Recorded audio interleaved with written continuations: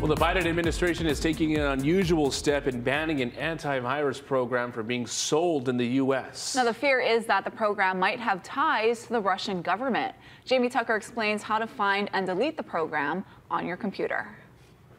Antivirus software protects computers, but there are some serious concerns about one called Kaspersky and whether it could be used by the Russian government to infiltrate or even shut down every computer running it.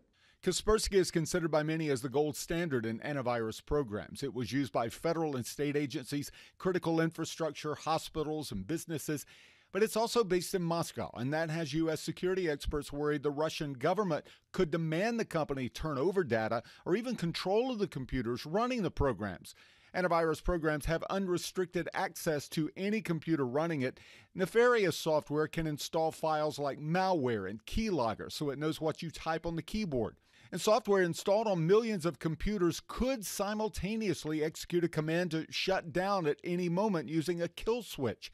In explaining the ban, Mark Warner, chair of the Senate Intelligence Committee, said, "We would never give an adversarial nation the keys to our networks or devices, so it's crazy to think we would continue to allow Russian software with the deepest possible device access to be sold to Americans." Now, to find out if Kaspersky is on your computer, open Settings, then choose Apps. If you see it, follow the uninstall instructions.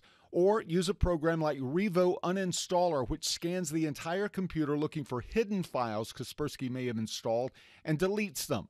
The ban will prevent sales, downloads, installs, and security updates of any Kaspersky product in the U.S. It goes into effect in September to give business owners an opportunity to find a new antivirus solution.